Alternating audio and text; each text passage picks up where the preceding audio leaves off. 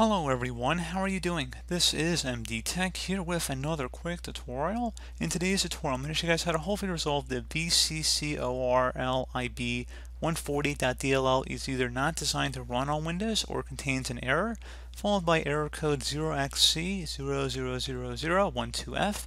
So this should hopefully be a pretty straightforward tutorial, guys, and without further ado, let's go ahead and jump straight into it. So we're going to start off by opening up a web browser. Doesn't matter which one, but for today's tutorial, we're going to open up Chrome. And into Chrome, you want to just type in Visual C++ Redistributable 2015 to 2019 and just search for it. You're probably going to get a link back that says the latest supported Visual C++ downloads. Go ahead and open that up. I will have a link to this page in the description of the video as well. And from here, you want to go ahead and select the correct version of Visual Studio, whether it's 32 or 64-bit computer. Most of you guys are probably going to be using the times 64-bit download, but a few of you guys might be using the 32-bit, such as in my case, if you're running older hardware or perhaps a virtualized environment. But again, pretty straightforward process here, guys. You want to go ahead and just select the one that's applicable for your computer. And then once you're done with that, again, like I said, you guys are probably going to be mostly using the 64-bit one. And go ahead and open that up. Once it's done downloading, select Run.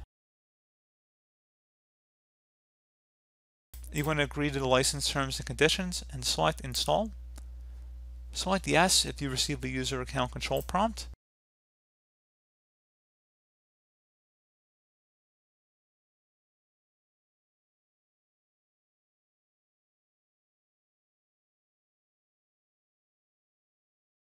And then once that's done, you must restart your computer before you can use the software. So save and close out of any open programs or applications you still have open on your screen, and then select the Restart button.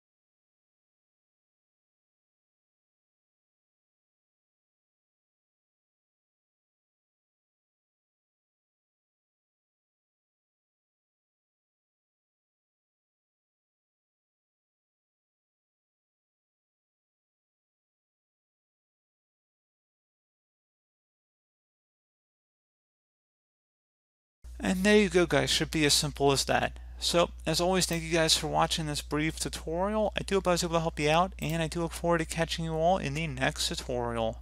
Goodbye.